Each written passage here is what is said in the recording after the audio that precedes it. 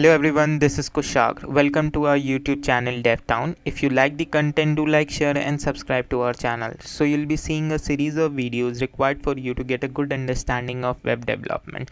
So our today's topic is your inline and block element. In the previous video, we have talked about your forms, input tags, various types of input tags such as your email, number, text, and what is name attribute, what is type attribute, and what is form attribute a tag, and what is your action tag, and how to submit a form, what is reset button, how to create a drop down menu.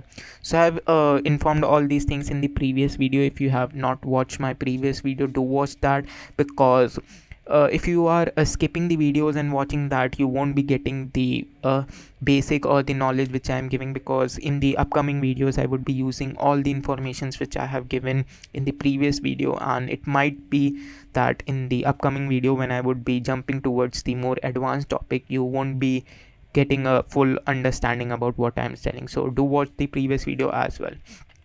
So let's start, and I would be pasting the link in the description as well of the playlist as well as of the previous video. So if you have missed, do watch that. So let me just start. Let me just create one more file and say it as inline and block element.html. So yeah, I've created one HTML file, and let me just generate the boilerplate code. So as you can see, I've generated the boilerplate code, and let me just change the title to inline and block element. So as you can see, the let me just first stop the live server and then open it again, and I've changed the title. So let me just check. As you can see, the server is running properly and the title is also changed to inline and block element. So let me just shift back to the VS Code. So let me just quickly tell you what is inline and what is block element. So let me just first write the paragraph and say this is a paragraph, and quickly show you. As you can see, it's coming. This is a paragraph. So you would be asking, like, or you would be thinking, why I'm showing you this again, as I've already informed you in the previous videos, and I've already tell you like how does paragraph works and how do we write. So there is a motive behind that. So let me just tell you what is the motive. So let me just quickly type another paragraph and type it as like, this is also a paragraph.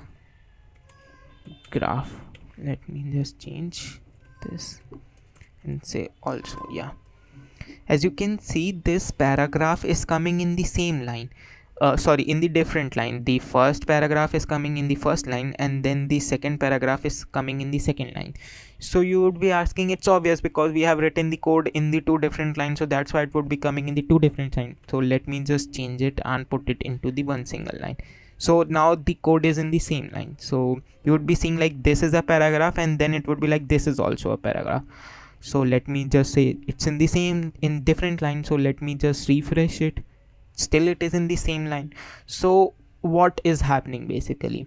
So this paragraph is your block element. So what is block element? Block elements are basically those elements which takes the full width of your viewport. So what is the viewport? Viewport is the size of your screen or the size of your window, and the block elements are those elements which takes the whole width, irrespective of whatever the content you are putting into the tag, or irrespective of anything. If the content is say of 20 pixel widths only, but still it will take, if your viewport width or your window of your screen is of say 200 pixel, and your content is of 20 pixel only, so still it will take the width of 200 pixels only. It won't take the width of 20 pixel. So yeah, and let me just quickly show you the example of inline element, which is the opposite of the block element. And let me just change this to span, and let me just say this is a span. Let me just change this to span as well, and let me just say span, and over here also span. And let me just say, yeah, let me just refresh. Oh, I think there is some issue. Yeah, over here I have not changed it to span. Yeah, as you can see, this is a span and this is also a span is coming in the same line. So inline elements are those elements which takes the width of the content only, irrespective of whatever the size of your viewport is. If the content is of 20 pixel width only, it will take the width of 20 pixel only. It won't exceed, like it won't take the width beyond the content whatever we are putting. So that is your inline element. So let me just quickly show you like whether they are taking the full width or not. So let me just add a little bit of CSS. I would be telling you like what I am adding in the further video as well. So just see and watch.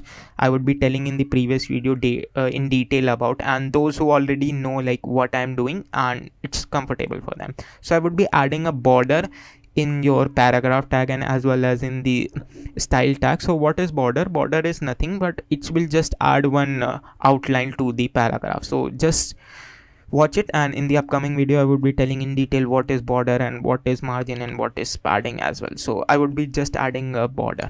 So this is the inline CSS which I am adding. So let me just quickly add a border, say it as 2 pixel solid red, and just check it. Yeah, as you can see the border is coming. Let me just add it to another as well and then I will explain you.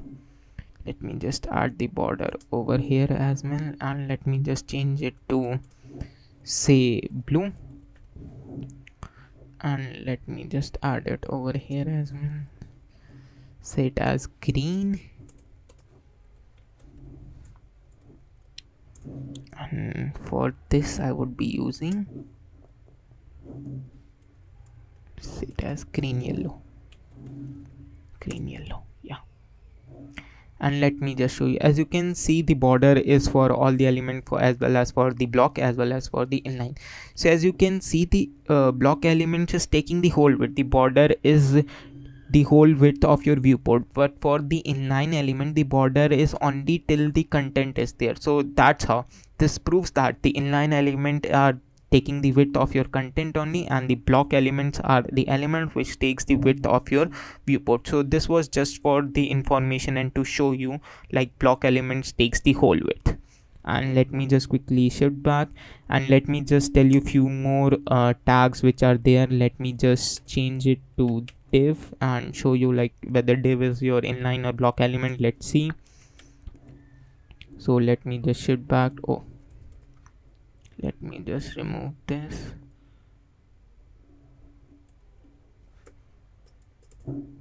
Yeah, and shift back.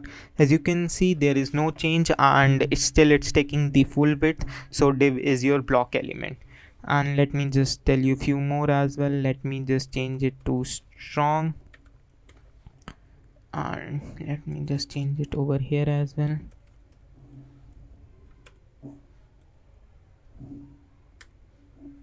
So as you can see strong is taking the width of your content only, so strong is your inline element. And let me just change and let me just show you about anchor tag. And as you can see the anchor tag is taking the width of the content, so anchor tag is your inline element also. So as you can see all the elements are coming in one single line because all these elements, so your strong, your anchor tag and your span, all these elements are your inline elements, so that's why they are coming one after the another. And let me just quickly show you one more thing. Let me just add one more paragraph and say this is a third paragraph. So as you can see this is a third paragraph is coming in the next line. It won't be starting it from here, although there is a space or your width is still left. So just remember this, inline or sorry block elements always starts from the next line, irrespective of in the previous line whether the space is there or not there. The block elements will always start from your next line. Yeah, that's all. So that's all about the inline and the block element. And now I would like to give you one homework. So what you have to do is you have to go to the internet and search whether all these tags which I would be mentioning over here is your inline element or your block element. So you have to mention it in the comment section and tell me the answer about this.